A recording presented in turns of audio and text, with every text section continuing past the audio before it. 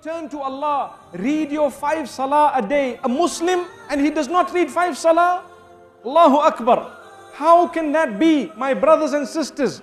If you have read 1 in the past and now you are reading 2, it's a very big improvement. But that is not still the ideal. You need to continue, because as Muslimin, we have 5 salawatin fi kulli yawmin wa layla.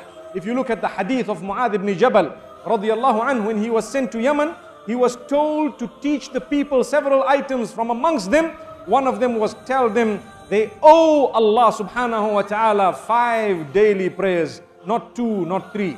You know, we word it differently. When we speak to the younger people, sometimes we tell them, you know, you need a key to enter. For example, let's say paradise. You want to enter paradise, you need a key. You want to enter this door, you need a key. Each key has a number of teeth.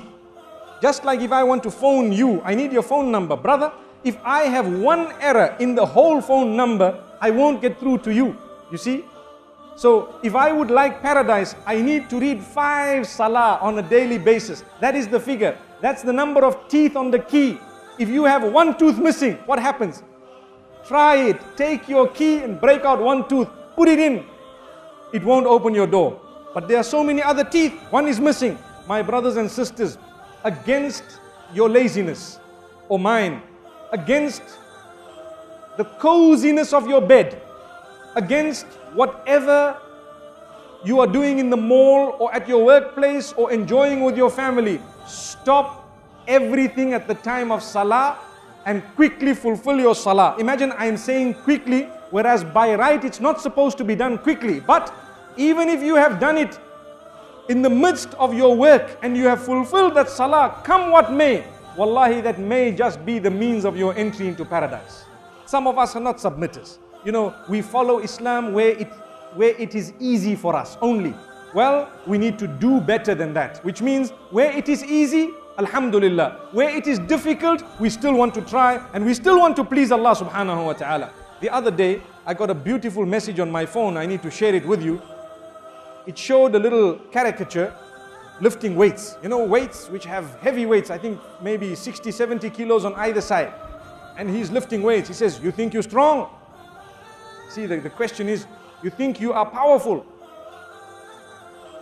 Obviously, this is because the young people of today, they want to have big muscles, you know, and they want to be seen and they want to be felt. When they greet you, you just got to say, wa alaikum assalam, you know.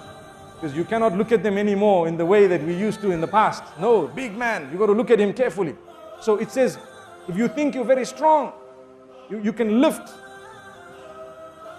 your blanket for Salatul Fajr, then you will be strong. Allahu Akbar. You're strong, you want to lift your blanket at Salatul Fajr. That is the heavyweight title. Allahu Akbar. Brothers and sisters, I thought it was a very good message. Because today, the message of the deen needs to be put forth to our children and ourselves in a way that we look at it and we really think, wallahi, it is correct. The powerful person is not the one who can lift 120 kilos with one hand and with his little finger. Subhanallah, no, it isn't. A powerful person is the one who can lift his blanket up for Salatul Fajr and for Tahajjud.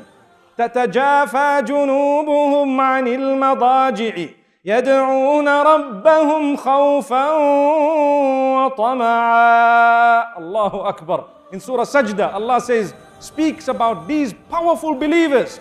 And Allah says, they are the ones whose sides refuse to actually lay down on those beds. They move themselves off the bed, the beddings, in order to stand up in prayer for the Almighty at night, praying to Allah subhanahu wa ta'ala, fearing Him and having hope in His mercy. May Allah subhanahu wa ta'ala grant that to us.